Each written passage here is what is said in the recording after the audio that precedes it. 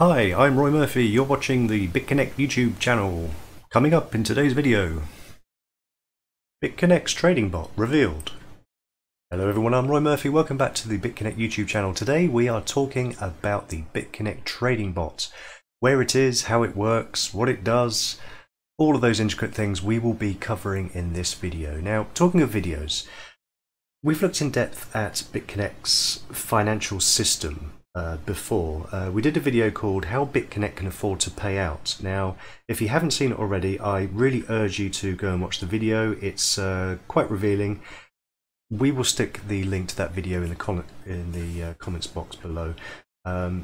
We've been looking at fiat currency as well in our first market news video entitled The Death of the Dollar. Again, to give you some perspective on everything we're going to talk about today, I also urge you to go and have a look at that. That will also be in the links below this video as well.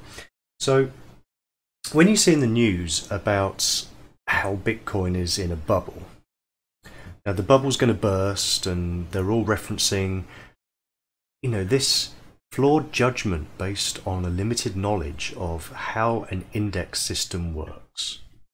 So in fiat currency, a debt-based inflationary system, it has many trading facets that commit and control and smooth out all of the things, which is this wonderful thing that we see over here, which is volatility. Now this is the coin market capitalization page. You can see every single altcoin, everything, Bitcoin to Bitcash to Bitconnect. You will see on a daily basis down 3.86%, up 1.86%. Scroll down, you'll see some minus 10%. This is true volatility. And what does that represent? What does that mean? What does the price of Bitcoin mean? It's at 5,850 today. It has a market cap of $97 billion. Now, put that into perspective. $97 billion is the M1 money supply for the whole of the United Kingdom. Every physical amount of money, coins, banknotes, promissory notes that are existent, liquid, fungible cash for 75 million people in England, Northern Ireland, Wales and Scotland. Imagine, Bitcoin now has a market capitalization equal to all the money that exists in one of the biggest financial systems of the world. So we're not talking Mickey Mouse. We're not going back to 2009, 2010, you know, what's Bitcoin and all of the scare stories that happened in 2011 and 12 and 13, and all of the, what would Trump call it, fake news. All of the fake news that's in the system now has been derived from the market capitalizations and the history of people being scared, and it's the misunderstanding. It's the not understanding certain elements of the system why people are so vociferous, especially on YouTube. Now, we've been really lucky on our YouTube channel. We have some great people. We have a great community. I've got a great team that we've built up slowly over time. That team and that community are a little bit more savvy, and they want to know more information. There's lots and lots of information on YouTube where people go through the motions, and this is the system, and you click this button and look how much money I've made today, and you can do it too, and click my referral link and everything will be fine. People are sick and tired of that. They want information. We don't make these videos every single day for the sake of making videos every single day. We believe in the system, not blindly, not because we're fanboys, not because we are, you know, Bitcoin enthusiasts or Bitconnect enthusiasts, or, you know, we don't subscribe to any particular type of ethereal thoughts about what cryptocurrency should be. That kind of politics is one of the reasons why I left the Bitcoin development in 2011 anyway. So not a lot of you knew that that was part of my history. I used to work with the Bitcoin core many moons ago when it was in its early acceptance, and many of the reasons why I left was political. But it was for the right reasons. It's because of all the noises and all the crap that was in the system, where it started to become something, and different people had different ideas about its use. And that's the reason why we have Bitcoin Cash today. That's the reason why there's going to be Bitcoin Gold soon in a couple of weeks. That's why there's Bitcoin Unlimited. That's why there are all these different forks. you know, with SegWit, Bitcoin SegWit X2. These are all variations from different thoughts and ideas, different perceptions of how they think the system should work. This isn't a centralized system. This is people at least doing something. It may not be the right thing. They may all have different use cases. Bitcoin Cash has a different use case to Bitcoin.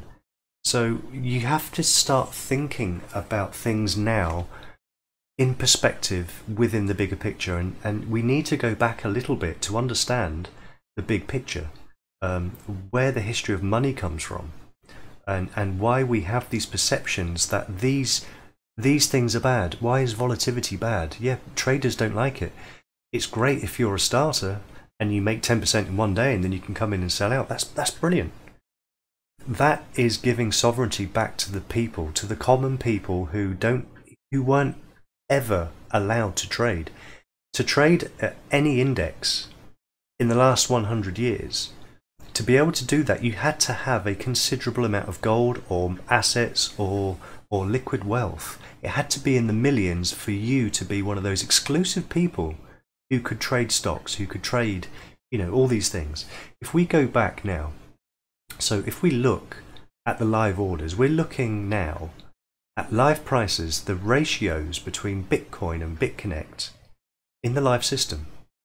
So you can see here on the selling orders on the right hand side, you've got the ask price, and on the buying orders on the left hand side, you've got the bid price. Now, everything seems to be on its head, and the reason why it looks like it's on its head is because most people want to buy low and sell high. That's the way the world works. People want to sell when it's at its highest and buy when it's low and make some money in the meantime, whether the markets go up or whether the markets go down. The bid price here is always tied heavily with the price of Bitcoin. Now, if you look at the graphs between Bitcoin and just the last 7 days trading, this figure here, look at the spikes and look at this arc here, it's almost completely emulated in Bitconnect. And the reason why they're very, very so closely tied is because Bitconnect shadows Bitcoin. Lots of the volatility and lots of the volume with Bitcoin is tied because the volatility and the trading in Bitconnect with Bitconnect. So the reason why we've had 13.6 million in volume is because that is what's been traded in Bitconnect privately on the Bitconnect, or mainly 98% has been on the Bitconnect platform. And the volatility is tied on the relationship and the market demand for both Bitconnect and for Bitcoin. That's why they're so closely tied together, and you have to understand that when you're talking the difference between cryptocurrencies, tied currencies, crypto tokens, which are completely different, and fiat currencies, which is its own beast, and it's a beast that needs to be tamed. It's a beast that's going to kill itself. It's just a matter of time before everything goes away. So the ratio here, you can see that the ratios between Bitconnect and Bitcoin. Now this is the Bitcoin ratio between Bitconnect, 0.33700020, and the trades underneath it are lower and lower and lower. So it looks on face value that the first trade is actually the highest, and why would you want to buy high? The difference between the ratio, it's an inverse proportionality. So the higher the volatility that this goes, the volatility is created by this going and the cheaper one coming into fruition and going up because it has the least range, it has the least buying power ratio between Bitconnect and Bitcoin, and the volatility of this disappearing and this one moving up to the next one means that the lower trades, the more hedging trades, will go up the system. Now let's say, for instance, not many people know this, when you sell Bitcoin for Bitconnect, so if you're buying, you are buying Bitconnect with Bitcoin. So the ratio that you would want to sell, if you sold one Bitconnect coin here at this price, it's not just your trade, because this is the trade that's being offered. All of the other people that have traded will be added to this amount. This will be purchased at this price at this trade, and when that trade price for the total amount of Bitconnect coins that are available, it will disappear and then be put into your Bitconnect calculator wallet. your Bitconnect wallet. And the same vice versa over here. So the velocity of all of these disappearing, these all move up. There are pages and pages and pages, and this will always go up in value, and this will always go down in value as you descend down through the list. So the ratios, the difference between this figure and this figure over here, and if you stared at this all day and you were mathematically minded, you could see the void between this figure and this figure, which changes throughout the day. And that is a really good predictor of how the day's performance will transpire over a course of 24 hours. It doesn't always happen like that because there are market events that could change it, but it gives you a really good indicator. And we can look at some of those indicators in a minute. So let's get rid of the Marco cap and let's get rid of this. Now let's look at these bubbles that we keep looking at. So we're told all the time Bitcoin is in a bubble. Yeah, Bitcoin, look at that. Look at it all drops and goes up and goes up and goes up, and then it drops and it goes up and up and up. You notice the trend, it's always going up. Now it hasn't always gone up. Look at this big void over here from June 2014 till the early part of 2016.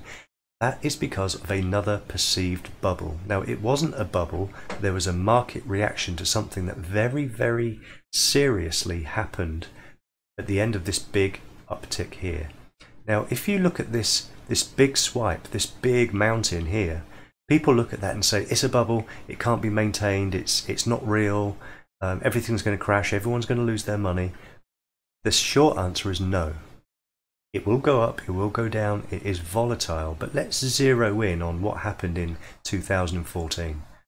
Let's zoom in to this area here, and you can see if you make this canonical and you look at the same figure, it looks very similar to what we're seeing now, but it's logarithmic in scale.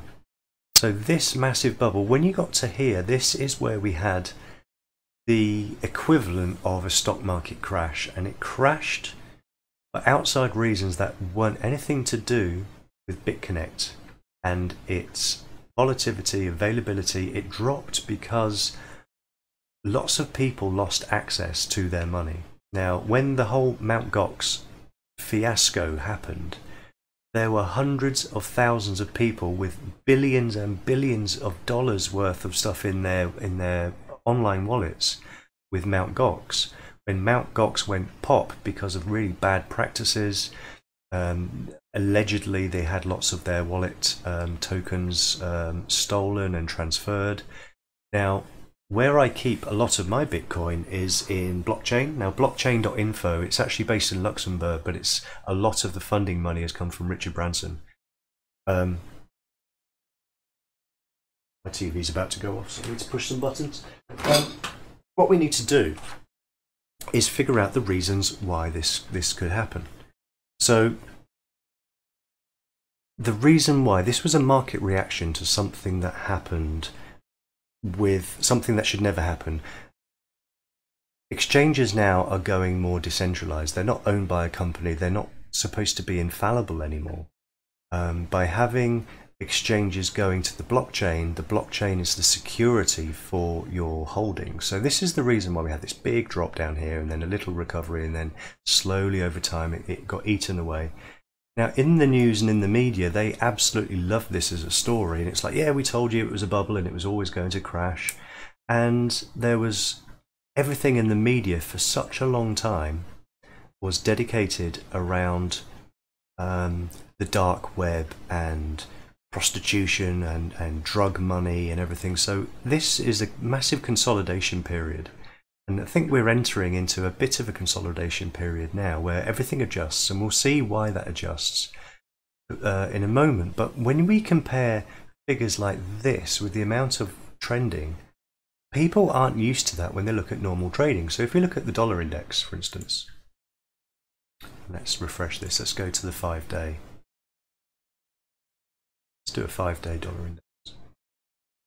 Now it's refreshed, let's go to 5 days. So let's think about the dollar if this ever decides to load. My internet's gone a bit funny today. We're having lots of winds here in the UK. Remnants from hurricanes that you guys in America sent us, thank you very much. So look at this, this is 5 days. This is volatility in a very small area. If you look at this difference between 94 points and 93 points, it went down to, what was it, 93.07 at its lowest over the last 5 days. When you think of that in percentage terms, over 5 days, it hasn't traded up or down more than 0.6%.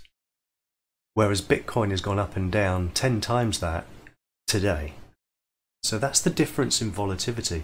If you look at what the US dollar, as an example, as it is probably the biggest world reserve currency for how long, I doubt it that much longer. But think about what is tied to this one thing, this one entity, this US dollar. Think about it. There's gold, there's silver, there's precious metals, you've got stocks, you've got bonds, there's central bank notes, you've got the velocity of money that's in circulation, you've got interest rates, oil prices, you've got futures markets, you've got derivatives, treasuries, you've got a country's GDP, you've got federal reserves, you've got federal rates, you've got debt levies, you've got the M1 and M2 money supply, you've got federal spending, you've got money creation rates, you've got business assets, household spending, you've got industry, you've got trade, you've got tax revenues, you've got income, and probably the most important would be market confidence. Market confidence is the confidence that people have in trading these markets based on what they think those markets are doing. It's humans being predictive. It's a human element. And because humans are inherently greedy, it's the hedging and betting on a very, very stable system, which is why we get these very narrow peaks and troughs. But we don't get that. If we look at a system, this is 24 hours in Bitcoin. So you can see. Now there are only $3.2 trillion of M1 money supply in existence in America. But it's in $20.4 trillion worth of debt. So that's a gross debt to GDP ratio of 105.5%. So there isn't enough liquidity in the US dollar system to ever pay out any of the debt. Now the system of creating money out of thin air to control markets and dollar value is insane, and it cannot last. It's mathematically impossible. But people look at figures like this and they say that this is not sustainable, this is a bubble, but it's not. Now, if you look at Bitcoin, so this is Bitcoin, this is the trading for 24 hours. Now if you look at Bitcoin, Bitcoin is a deflationary currency.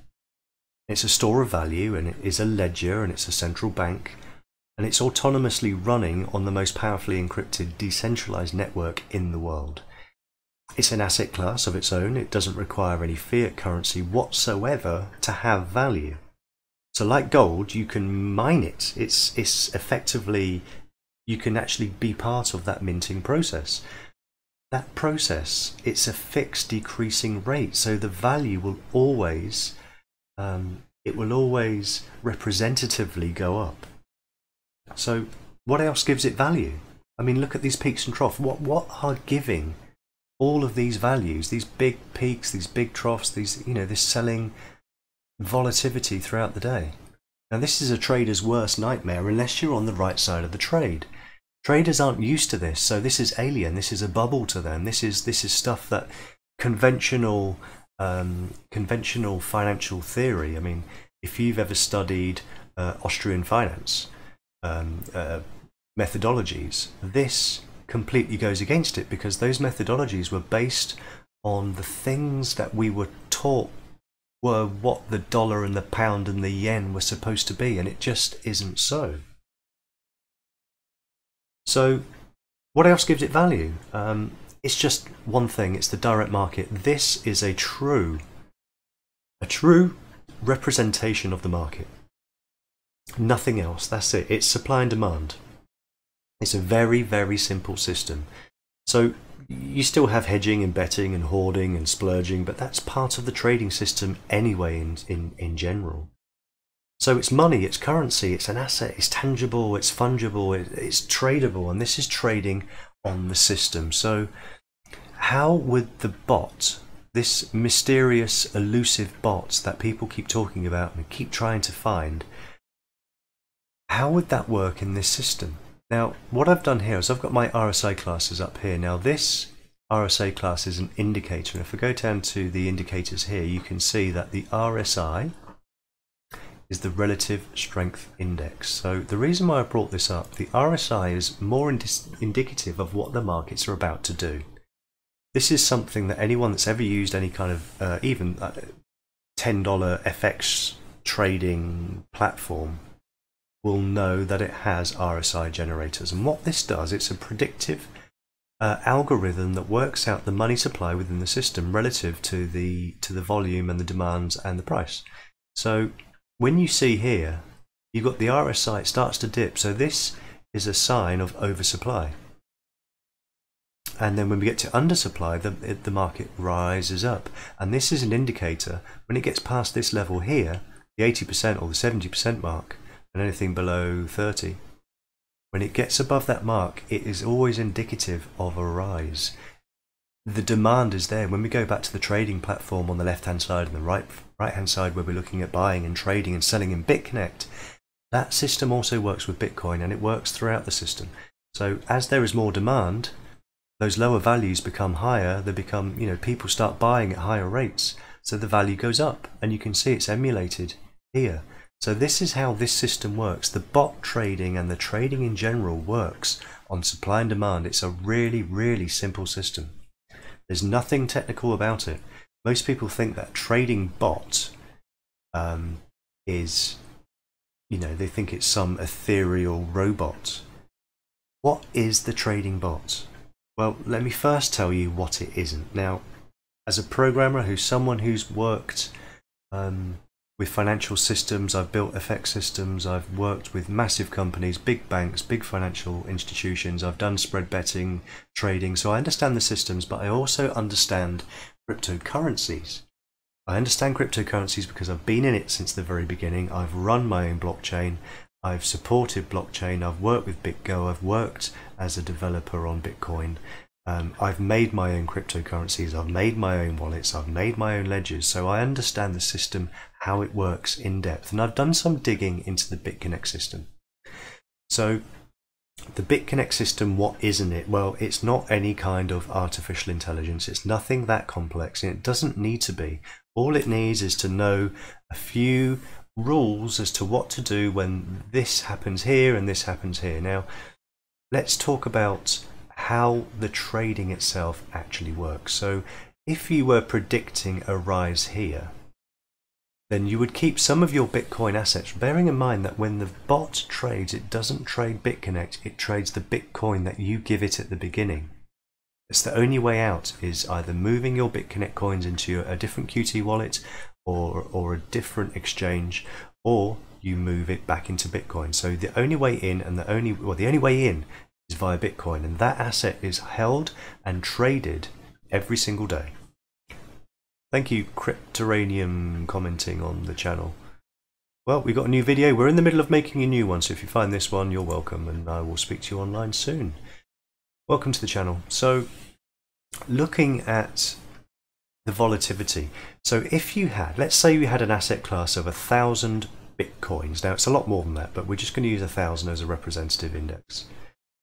If you were going to see this uptrend here, you would stake, based on the staking weight of that rise, a percentage based on the fact that you think it is indicated, the market is indicating that it is going to go up. So what you will do, depending on the weight, the risk value, so say the risk value was valued unlogarithmically, say 1 to 10. If it said the risk value was only 2, it would bet, say, 40% of all of its assets to buy at this price here, and then who knows what happens. So it will readjust to the market when it comes here. Now, it may have made a 5% swing here, so you don't get the 5% swing, you get roughly a third of that.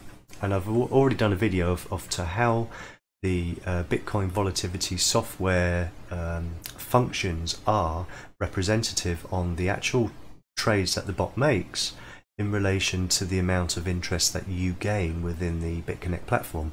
It is logarithmic, it's not a fixed value, and we've dug into that before, so please find those other videos. If you like these videos so far, don't forget you need to subscribe. We don't make videos for the sake of it, we give you all the knowledge so you are better informed, to give you better insights, to use the system better.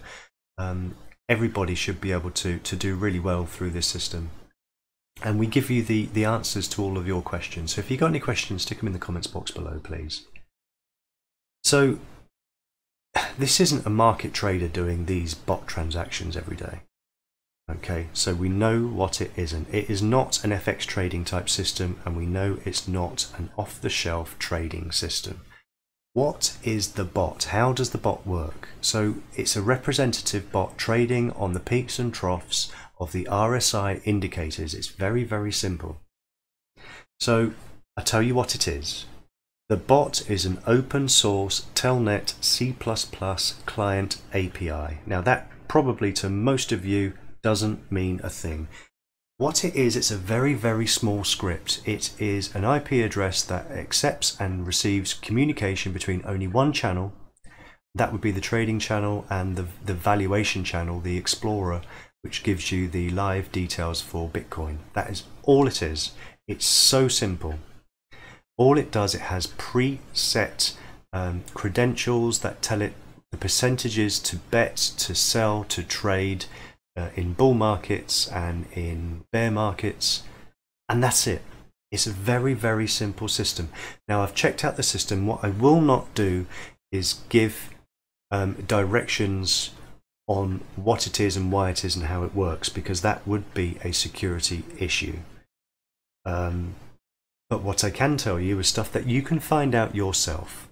Now, I invite you to go and find this information. It is all public knowledge. If you are a coder and you understand the system, you can find that by going to the GitHub repository for Bitconnect. If you know your C code, you know your C++, and you can work out you dive deep into all of the folders, and you actually read and extrapolate all of that information, you will figure out, because it's there in plain sight. So the execution code for the Bitconnect trading bot is written in Python. I will give you that. It resides on at least 15 or more networked Linux servers around the world. It's not a decentralized system, it's a central system, and it's central for a reason, and that reason is because of security. And it's proprietary software, so this isn't stuff that you should know. So it is proprietary software written in-house. Now the script is only 11 megabytes in size. The whole bot is 11 megabytes. It's a relatively small script, okay, that controls these trading algorithms. That's it.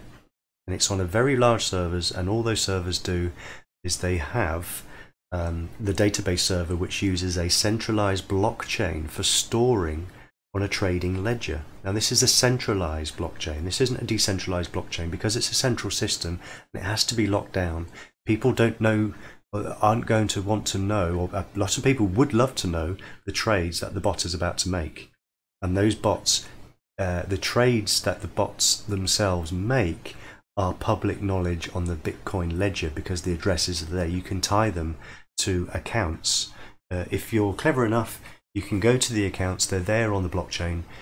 If you dig into those under their crypto IDs and you see their transaction IDs, you can see their wallet IDs, and you can see the amounts of Bitconnect coins that are in there, and you can also see who they belong to by the fact that they are the top 20 richest list of all the people that own everything within the system. So it's very evident who the Bitconnect system and the bot is trading for. So that is, again, if you dig into it, it is public knowledge. So we know that it's stored as a trading ledger. This can be found in the code base on GitHub. If you run a full client node, you will find all the transactions and all the IP addresses from the bot. So it's not something I can just show you, because it takes a big infrastructure of servers to be able to actually run a client telnet server. It's going to be a full node. So if you have all that system, if you're a developer, you've probably done this already. I've already done this already. So I imagine there's hundreds of people, big developers around the world have probably played around with it. It's actually not that important. The fact that it works is important. The fact that the system can sustain itself is important. So I think that's one of the most important things. So, I mean, it uses floating IP addresses, so the servers are encrypted on the network. I could give you an IP address and it would change in 10 minutes anyway, so there's no point. You can't ping it. The servers are mirrored in co-locations around the world, and it has its own explorer. So it has this explorer, so if you run a full client, you will find out all the real-time addresses. So they are actually off the grid. The transactions between the databases are off grid. You can't ping them. There's no IP address you can get to. Okay, they use an internal network of databases tied to a local IP address, an internal network, so it cannot be snooped by anyone on the internet. So when I say that, it receives a response, it's the right encryption, and then it just pings the database with the live market data, and then it responds accordingly, making a trade, making a buy order or a sell order. So that is how the bot works. That is your trading bot. Okay, I don't know if that simplified it for you or made it even more difficult, but if you run a full client, you will see everything you need to know and nothing that you shouldn't. It is proprietary software, remember that. These are all the scripts, all the algorithms. If you went to your bank and said, you know what, I bank with you and I think you should send me the scripts, your trading scripts for your bank, your proprietary software, can you show that to me? And they're going to tell you where to go. They're going to say, no, it's a security issue. I've worked on these systems, I know, and that's only because of the industry that I work in, because I've worked in fintech for such a long time, because I'm an enterprise architect. I deal with this all of the time. I've worked with big banks, and you obviously have to be security vetted and you have to have the highest authority to be able to work on these systems. Even though this is a centralized system, you have to be able to understand that this is a security issue. So there are other things we will be talking about. We will be talking about the actual transaction IDs of some of the bot trades. So we will dig into that at another time. But they do exist. That's a little bit of insight. So hopefully that gives you some more knowledge, some more insights about the trading bot itself. But I really hope you liked this video and it wasn't too long for you. Don't forget, all of those videos and the links to other videos that are in relation to this topic are in the comments box below. Don't forget to like and subscribe.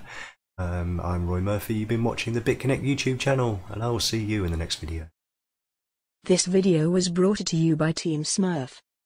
We bring you new videos each and every day. To join our team, click the referral link below this video. Don't forget to like and subscribe, and interact with us in the comments box below. Bitconnect, creating wealth for everyone.